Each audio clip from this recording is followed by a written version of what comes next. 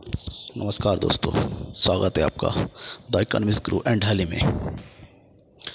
आज मैं आपको बताने जा रहा हूं कि उत्तराखंड बोर्ड का रिज़ल्ट कब आएगा और आप इसको कैसे देख सकेंगे, क्योंकि बड़ी बेसब्री से आपको उत्तराखंड रिज़ल्ट 10th और 12th का रिज़ल्ट, क्योंकि सारे रिज़ल्ट आ चुका है, सारे बोर्ड के रिज़ल्ट आ चुके हैं। सीबीएसई बोर्ड है, आईसीएसई बोर्ड है, बिहार, यूपी सारे आ चुका है, लेकिन उत्तराखंड बोर्ड का रिज़ल्ट बड़ी बेसब्री से इंतज़ार कर रहे हैं आप लोग। चलिए, आपका इंतज़ार ख़त्म होने वाला है। 23 मई 2019 यानी कि बृहस्पतिवार को, यानी कि कल आपका रिज़ल्ट आने वाला है।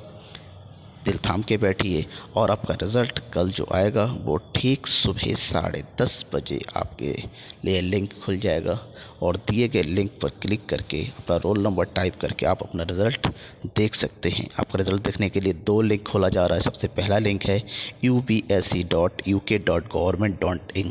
आप गूगल में जाके UBSE का पोर्टल टाइप करेंगे तो आपके सामने एक पेज खुल के आएगा जो कि इस तरीके से होगा कि UBSE.government 2019 रिज़ल्ट करके रखा हुआ आएगा। आप इसको टाइप करेंगे, इसको देखेंगे। यहाँ पर जाते ही एक मेन पेज खुल के आएगा और मेन पेज पे जाएंगे जो कि UBSE का मेन पेज होगा।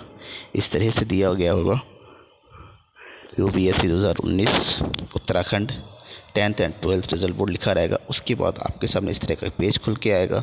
इस पेज के ऊपर सबसे ऊपर लिखा रहेगा रिज़ल्ट 2019।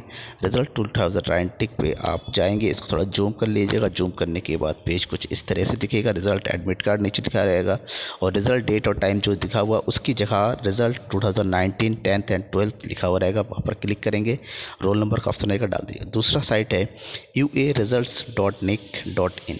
यहाँ पर जाएंगे तो यहाँ पर आप जाके डायरेक्ट अपना रिज़ल्ट रोल नंबर डाल के देख सकते हैं। गूगल पे जाएंगे, गूगल में जाके आप uaresults.nic.in टाइप करेंगे तो इस तरह से कुछ एक साइट खुल के आएगा इस तरह से। तो यहाँ पर जाएंगे। यहाँ पर जाने के बाद आप जो है ua.nic.in 2019 पर क्लिक करेंगे तो इस तरह से बना के आएगा। आप 10th का देखना चाहते हैं, 12th का रिजल्ट जो भी देखना चाहते हैं उसको क्लिक करेंगे। आपके सामने रोल नंबर का ऑप्शन आएगा, रोल नंबर टाइप कीजिए और आपका रिज़ल्ट आ जाएगा। तो इस तरीके से आप अपना रिज़ल्ट देख सकते हैं और जो भी फेल स्टूडेंट अगर पास होना चाहते हैं NIS से वो संपर्क कर सकते हैं मुझसे। ये दिए गए नंबर से आप क्लिक करिए, कॉल कीजिए। आप अगर फेल होते हैं, लेकिन मैं चाहूँगा फेल ना हो, लेकिन फेल होते हैं दोबारा करना चाहते हैं, अपना साल बर्बाद नहीं करना चाहते तो संपर्क करिए और आपके भविष्य के लिए शुभ